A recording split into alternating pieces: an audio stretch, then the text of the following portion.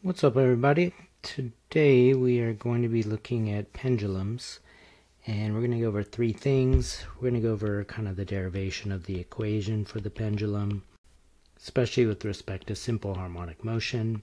We'll talk about some of the concepts regarding the pendulum, and then lastly we will do an example problem. So let's go ahead and jump right in. So in the pendulum problem, you pull back a little weight, you attach it to a string, and when you pull it back, you let it go, it's going to start moving back and forth. Hopefully you can already see that the motion is simple harmonic as it goes back and forth. Now, why it moves in the first place? Well, if we do a free body diagram on this, you're going to have your weight coming down, you're going to have the tension in the string this way. Now you can see already that these are not in equilibrium. In fact, if we break this down into the components, you can see gravity is doing two things here. So part of gravity is kind of holding the string in tension. So this would be mg cosine. The angle here, if you could look at it, this angle is theta. If we just kind of extend this here, this angle is also theta, right? Those two angles are the same. Hopefully you can see that. So anyway, this one would be mg cos. This component would be mg sine theta, right? So mg cosine theta, this kind of keeps it in the string taut. And then mg sine theta, this is what we'd call the restoring force. This is a force that actually causes the pendulum to move. All right, and as it starts to go down, that restoring force is going to decrease as the angle's decreasing, and then as you go in the other direction, it's going to start pulling it backwards, right? Slowing it down until it reaches this peak, and then it's going to continue moving back and forth. So that's simple harmonic motion. Let's go ahead and derive the equation for this. So we're actually going to do a simplified equation. This is for small angles. So when we have small angles, and I'm going to define small angles as maybe less than about 30 degrees. The smaller, the more this works. So for small angles, the sine of theta is approximately equal to theta. So in other words, if we're going to say f equals mg sine theta, well, we can say for small angles, f is approximately equal to mg theta. So we're going to set up an analogy with springs. Recall with springs, our Hooke's law equation looked like this: F equals kx, where x was the amplitude of the spring, like how far you pulled it back.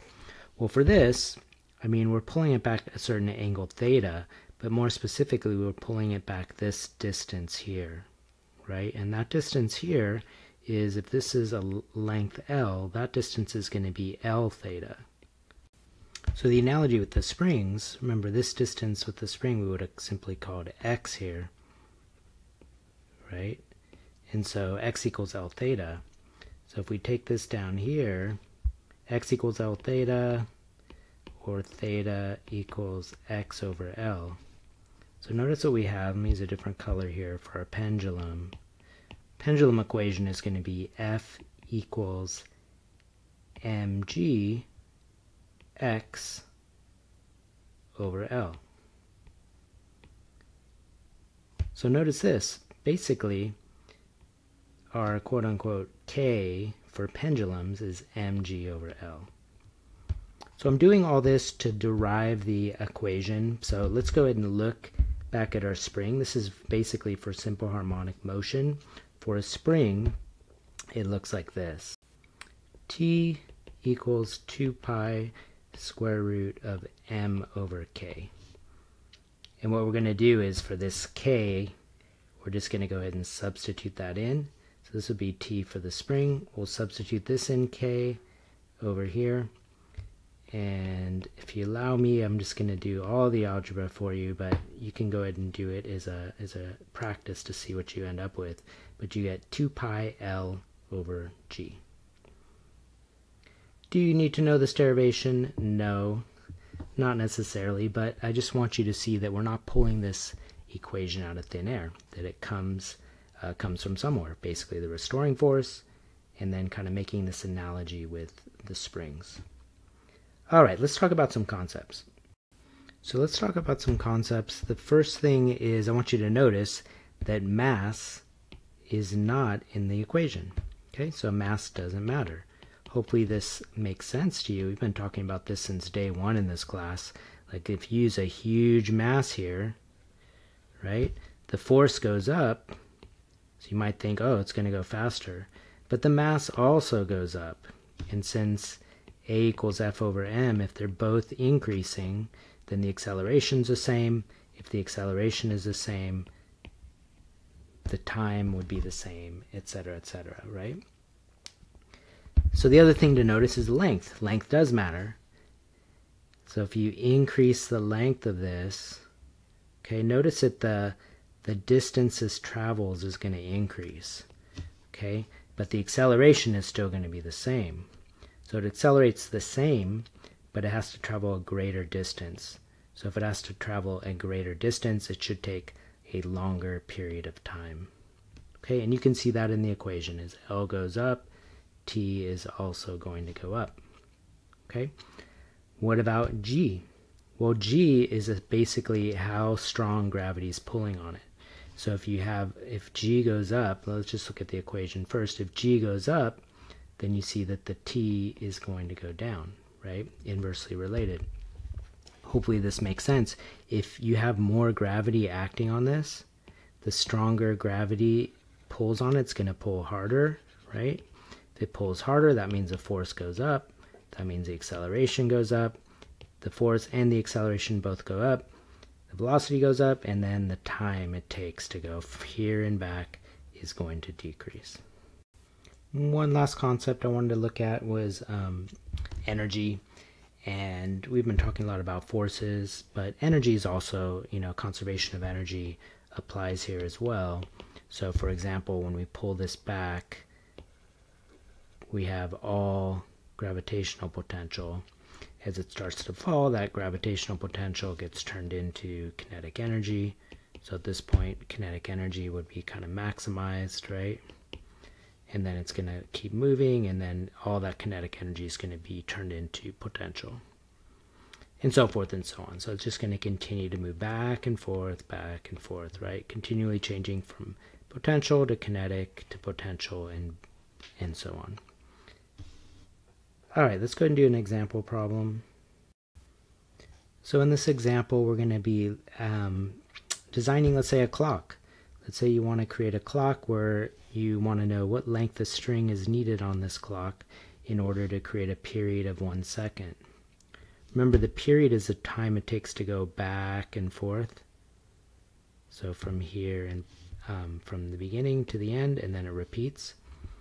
So the equation for this, 2 pi square root of L over G. Okay. We want the time to be 1 second, and we're looking for the length to do that. Okay, we're on Earth. I guess we didn't specify that, but we can make that assumption. And then we're just going to go ahead and solve for L. So we'll go ahead and divide by 2 pi. That equals square root of L over 9.8. Let's go ahead and square both sides. Okay, that gives us, let's write it like this, 1 over 4 pi squared equals L over 9.8. And then we'll just multiply by 9.8. So L equals 9.8 divided by 4 pi squared. Go ahead and plug that in, and we get approximately 25 centimeters, or 0.25 meters. Okay. Notice, what if we wanted the time to double? Let's just do an extra bonus question. If we wanted the time to double, so notice here we have t is approximately equal to the square root of L. Oops, not approximately equal to. What do I want to say? Proportional to the square root of L. Or t squared is proportional to L, right? So if t were doubled, we want L to be quadrupled. So L in this case would basically be 1 meter. So 1 meter would give you a time of 2 seconds back and forth, or halfway would just be 1 second. So many clocks, especially those big grandfather clocks, they kind of use this concept, right? So one half period is going to be 1 second, another half period is going to be a second, and so forth and so on. All right, hope that was helpful. Please let me know if you have any questions, and I'll see you in the next one.